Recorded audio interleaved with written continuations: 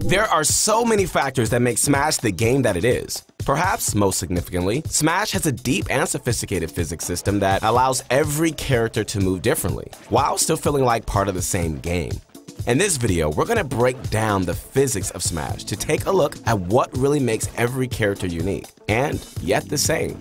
If you want to learn all you can about Smash, be sure to check out ProGuides.com for all kinds of competitive content, including our Play with Pros platform that gives you access to top coaches in the game of your choice. We also just launched our new Pro course with none other than MK Leo himself, the best in the world. Click the link in the description to check out our website and watch the course. Now, on with the video. Probably the first aspect of physics you'll encounter when playing Smash is ground speed. Every character has their own speed values for ground movement, and this is broken down into 3 types: walking, initial dash, and running. Your walking speed can be variably controlled based on how far you tilt the stick, but every character has their own max walk speed. Marth and Lucina are tied for the fastest walkers in the game, followed by Fox and Greninja.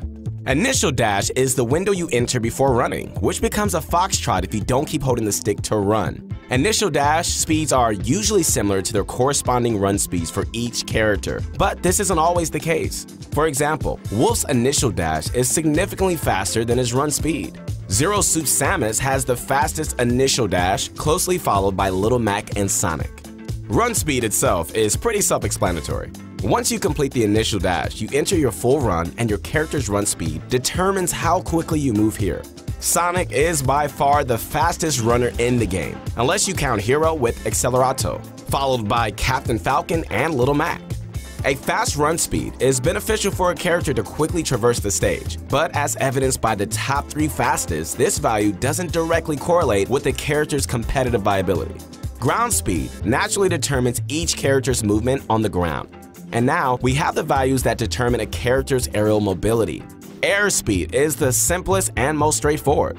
Similar to run speed, airspeed determines a character's max speed when drifting horizontally through the air.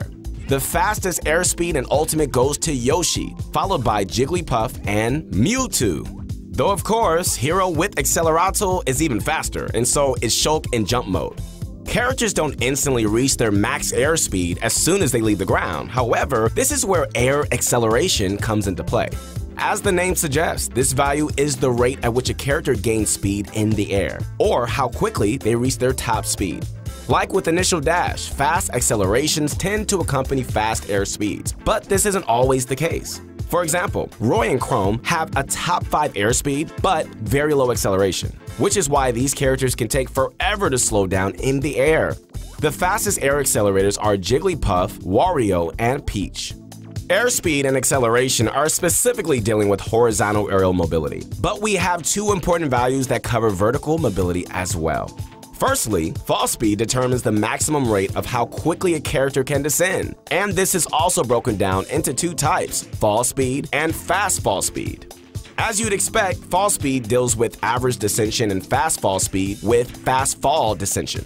As a trend with values like this in Smash, there's usually a correlation between a character's fast fall speed and normal fall speed, but there are some exceptions. For example, Link ranks around the middle for regular fall speed, but has a top 5 fast fall speed. The top 3 fastest fallers for both types are Fox, Little Mac, and King Day-to-Day. Faster fall speeds help a character survive vertical knockback longer, but also make them more susceptible to some combos. Finally, gravity is one of the least noticed yet still very relevant factors in air mobility. Gravity can be looked at as something similar to a vertical acceleration value. It determines how quickly you reach your max fall speed and how quickly you lose upwards momentum from jumping. Even with a fast fall speed, a lower gravity can make a character feel floaty. For example, Little Mac has the 2nd fastest fall speed in the game, but gravity ranking in the middle of the cast, making him feel extra floaty relative to his fall speed. Fox has the highest gravity, followed by Mii Brawler and Greninja. Gravity also slightly factors into knockback, with higher gravities increasing knockback from 0 to 69 degrees and 111 to 180 degrees. Speaking of knockback, weight is one of the biggest factors that determines how far a character is launched. The heavier the character, the less knockback they will receive. Bowser reigns as the king of the heavyweights, followed by King K. Rool and a tie between Donkey Kong and Day-to-Day. Each character also has their own jump height for their short hop, full hop, and double jumps independently. Falco has the highest full hop, just above Greninja and Zero Suit, whereas Mewtwo has the highest double jump, followed by Yoshi and Falco again. In terms of short hops, it's generally more advantageous to have a lower height, and the lower short hop goes to Jigglypuff, followed by Mega Man and a tie between Ganondorf and Kirby. Technically though, Peach and Daisy can just float very low to get the same benefits in this regard. And there you have it, the core physics factors that contribute to how a character feels and plays in Smash. If you'd like to learn even more, be sure to subscribe to ProGuides and click that bell to stay up to date on all of our daily competitive content.